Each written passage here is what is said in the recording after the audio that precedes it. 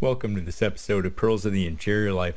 Today we're going to be looking at some aspects of our soul just to keep us ever mindful of that spiritual aspect of our being. And mindful is a good word to use here because we're particularly going to be looking at those distinctions of our brain and our mind and our soul. Our big goal is happiness in this life and heaven in the next. To achieve this, we need to stay close to God throughout each day. But how do we do that while living in the real world with all of its challenges and distractions? Growing our interior life through Christian mental prayer is the answer. This podcast mines the riches of the greatest spiritual tradition on earth so we can grow in holiness together. I'm Steve Smith. Thank you for joining me for Pearls of the Interior Life.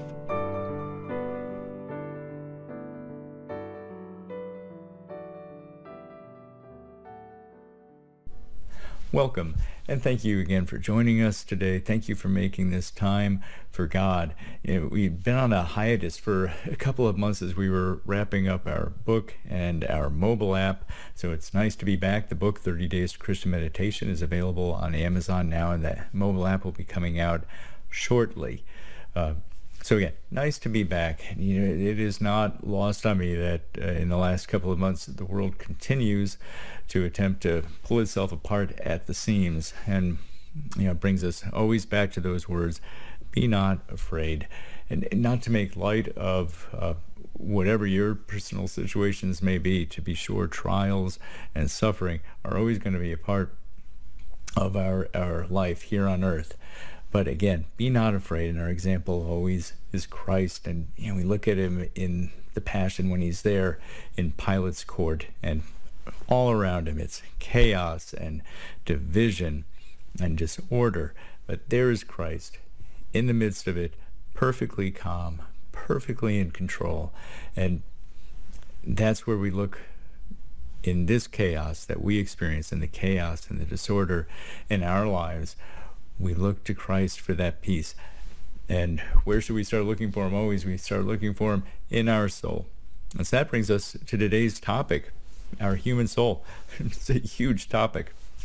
We're just going to be looking at a few perspectives, especially now that we're getting back into these regular installments of Pearls in the Interior Life. It's good to go back to basics, and there's little more foundational than our spiritual soul, because that is key to what makes us human, key to how God created us in his image. So we're going to look at a few perspectives today just to help us remain mindful of that, especially nowadays in the hustle and bustle of the world. It's easy to lose sight of that spiritual aspect of our nature, just to get caught up in the material aspects of the world. So these are just a few considerations today that you may find useful. I think all of this is probably going to be fairly familiar to those watching this video, but maybe some different ways to keep mindful of your spiritual soul, maybe different ways to communicate that reality to others in your life. So first, just for recap, what is our soul? Well, human nature, and there are two aspects of it that are integral: our physical body and our spiritual soul, and they are truly integral. We are a union of the two. We are enfleshed spirits, it's sometimes said. Now, our interior life and our spiritual soul are intimately connected. We're always concerned about our interior life more than just our thoughts and aspirations, things going on in our head, our relationship with God. And without a spiritual soul, we wouldn't have an interior life. We would just have an interior. We would just have our brains. We would just have atoms and molecules and chemicals and electrical impulses and ganglion and synapses and that stuff. That's not, well, it's life. It's biological life, yes. Is it interior life? Is it true human flourishing? No, far from it. So that's where our soul comes in, where we are made in the image and likeness of God, specifically in our powers of intellect and will. Our intellect, where we have creativity, where we have self-awareness, where we have knowledge of God, our will, where we act on things, where we have self-determination. It is in those powers that we're made in God's image and likeness. And those powers are powers of the soul. So there's that mysterious transition where we go from purely our material brains to our mind, which interfaces with our soul or spiritual powers. And these days that is a very foreign concept, and it's easy just to lose track of that ourselves and just focus on the material. So here are some different perspectives. There are different ways that we can approach this. Here are just a few things to keep that in the forefront. We can certainly approach it just from our own experiences. Most people consider themselves spiritual beings. They have that sense that there's something more than just the physical. We can certainly dig deeper into that. We can approach it, especially from theology, from what's been revealed to us by God. And then we can also go quite a ways through scientific observation. So let's start there. Let's start with some scientific observations. Okay, we're going to take a little bit of a detour. First, let's go into the cosmological perspective of things. And if we go back to the creation of the universe and the Big Bang, as it was first theorized by Father Georges Lemaitre, that at the start of time, at the start of history, at the start of the universe, there was that initial tremendous explosion from which burst forth everything that we now know as the universe. And as you may be aware, in that envisioning of the beginning of the universe is a singularity. So what's critical about a singularity is all information gets lost at the point of the singularity. We can only see from that point forward. We can't see a nanosecond before it. We can't see what the universe was like before that moment. And science and mathematics recognizes that it's an integral part of the fabric of things. Similar to breaking and scrambling an egg. If someone gave you a plate of scrambled eggs or an omelet and you had never seen an egg before, didn't know what it was, you couldn't extrapolate from that omelet what the egg looked like. You'd not be able to get there. Similar to the singularity at the beginning of the universe. We can get tantalizing hints of things from that point forward. Can't see prior to it. Now, we know why that is, because prior to it was God. And there's no craft that humans possess. We do not have the capability to conceptualize the fullness of God. Okay, that's consideration number one. Consideration number two. Now if we go from the grand scale of the universe down to the smallest building blocks of matter, science is always hard at work trying to dig deeper into that. What happens at the smallest scales of matter? And the primary way that science investigates that is with particle accelerators. And the idea is, I'm sure you've seen or heard of these things, and kind of like a racetrack, you get small particles going, racing around faster and faster, and then you smash them into each other like a microscopic game of chicken, and they break up into even smaller particles. And this helps shed light on some of the foundational aspects of the underworking principles of the universe. What is gravity? What is this invisible force that attracts two masses together? How does one mass know, if you will, that another mass is out there? How does gravity actually work? We know how to measure it. Certainly we know the gravitational constant, but that's much different than understanding the underlying principles of why gravity. Why should that be? So we have these atom smashers. Well, to get to ever smaller particles, to break these things up into smaller pieces, takes more and more energy, bigger and bigger particle accelerators. It's theorized at this point that a particle accelerator powerful enough to split things down to the most fundamental units of matter would need to be about the size of the Milky Way galaxy. Okay, so what do we do with that? Well, let's say at some point in the future we were even able somehow to conceive of some kind of a gadget that could accomplish that, whether it's the size of the Milky Way galaxy or we come up with some other way to create the effects such that you can break things into smaller bits of matter. Well, you and I know what would inevitably happen is we'd find there's something still more mysterious behind it, that we need a yet more colossal gadget to dig even deeper. And if we came up with that gadget, we need another one after that. There's always going to be another mystery, always another mystery.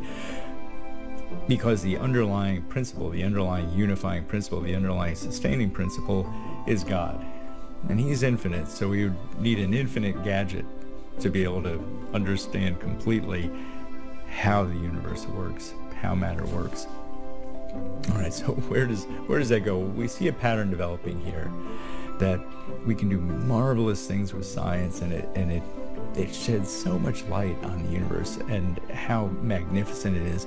But always there's that greater mystery that at some point even science acknowledges, we can't pull that curtain back. We can't answer that question. Now we come to human consciousness. And here we have what's known as the hard problem of consciousness, which you may have heard by Professor David Chalmers. He coined that term. The hard problem of consciousness. How does our brain work at the level of consciousness, of self-awareness? What makes us so much different from, say, a chimpanzee? And science acknowledges that we are a world apart from a chimpanzee in terms of self-awareness, in terms of consciousness.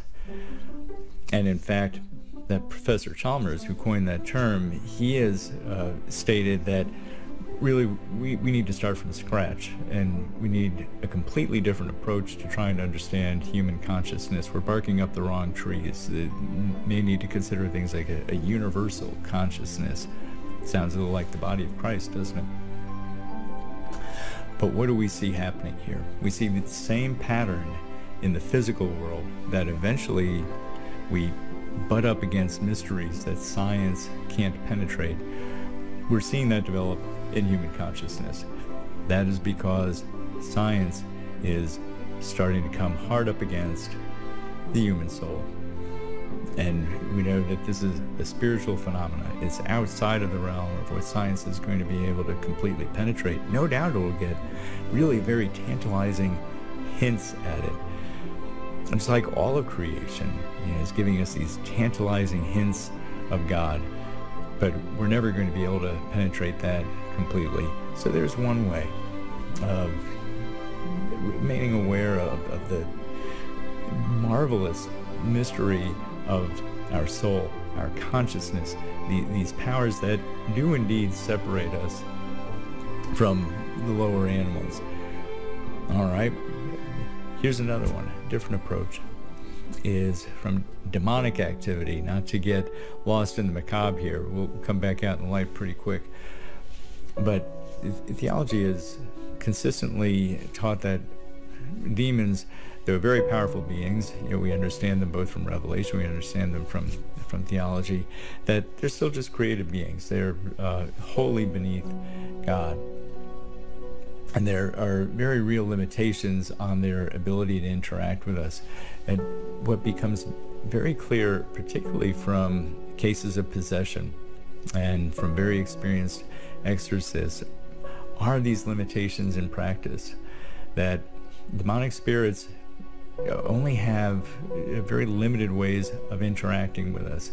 There are aspects of our being that are closed off to them, and specifically our soul. That is a no man's land for the demonic. So they have access to our brain, our physical brain, imagination, memories. That is where they can harass us, they can tempt us. But the demonic has no power over our intellect and our will. They cannot force us in our self-determination. Even people that have had cases of tremendous demonic possession have always been in control of their will. Yes, there's tremendous, again, harassment and temptation there, but they were always aware that they were still ultimately in control. Again, that distinction between just our material brain, and that is where the demonic does have access and can torment people, and our spiritual soul with our intellect and our will. Again, these different scenarios of possession, illustrating how that is a completely different aspect of our human nature, and that is, in this case, is closed off to the demonic. Okay, so a few different ways of looking at our soul. Again, why? Why do we want to always be keeping these things clear and before us? Because not only is the soul where we have our spiritual powers of intellect and will, most importantly, why did God create us with our soul? Because God is a spiritual being. God is pure spirit, and so in the life of God and the Trinity, God the Father, Son, and the Holy Spirit, always together in that loving embrace that we're invited into, that's truly interior life. We enter into that through our soul. Otherwise, we don't have the hardware for it. We can't pull them up on our cell phone or what have you. We interact with God through our soul. That's why he gave us that gift, so we could literally commune with him. So it's always a very healthy thing for us to be going back and to again and again reminding ourselves, even amidst the busyness, the craziness, the distractions of the world, that is a very small part of reality. The much greater reality, and especially the much greater reality of who we are, who we're created to be, is rooted in that spiritual soul. So, we're going to be coming back to this topic again and again because it's so critical and foundational to our relationship with God and our neighbor and everybody else. With that, in our daily emails, we'll build on some of the concepts we were talking about here today and keep us focused on our spiritual soul. And so thank you again for allowing me to share in this time with you and the Lord, and I look forward to being with you again.